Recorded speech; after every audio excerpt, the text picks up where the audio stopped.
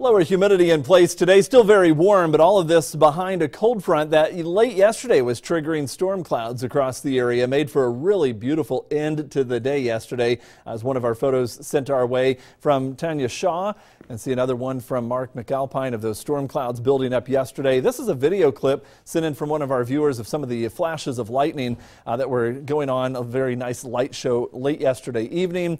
There's one of those captured of the Montera area from Valerie Heiston as well.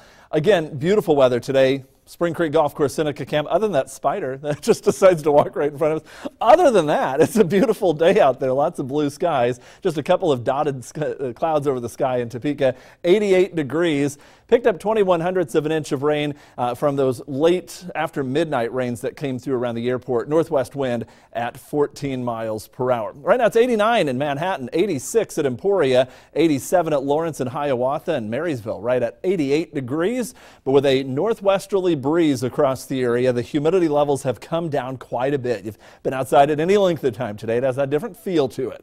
Well, hopefully you're enjoying it for this evening, tonight, and early tomorrow, because the humidity, kind of on the lower end of humidity, just we'll call it moderate humidity. That'll be pushed away through most of the night. Starting to return back with some higher humidity tomorrow. Notice these darker shades of green, central and eastern counties starting to get a little muggy. This is tomorrow at 6 p.m.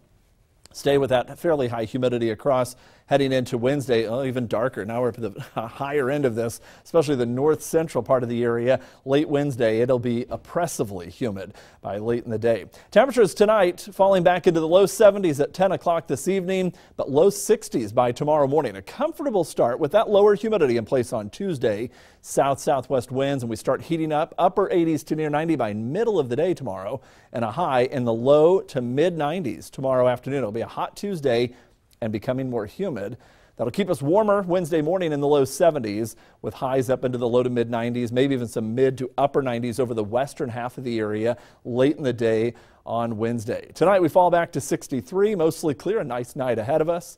We are looking for temperatures over the next several days to remain quite warm. 94 tomorrow, 95 on Wednesday. Scattered storms return Thursday, Friday, and on into the weekend. About 30 to 40% rain chances around. High temperatures will range from the middle to upper 80s as we head into the second half of the week and on into the weekend as well. Taking a look at the from the near Whiting area, sunset there right behind the water tower.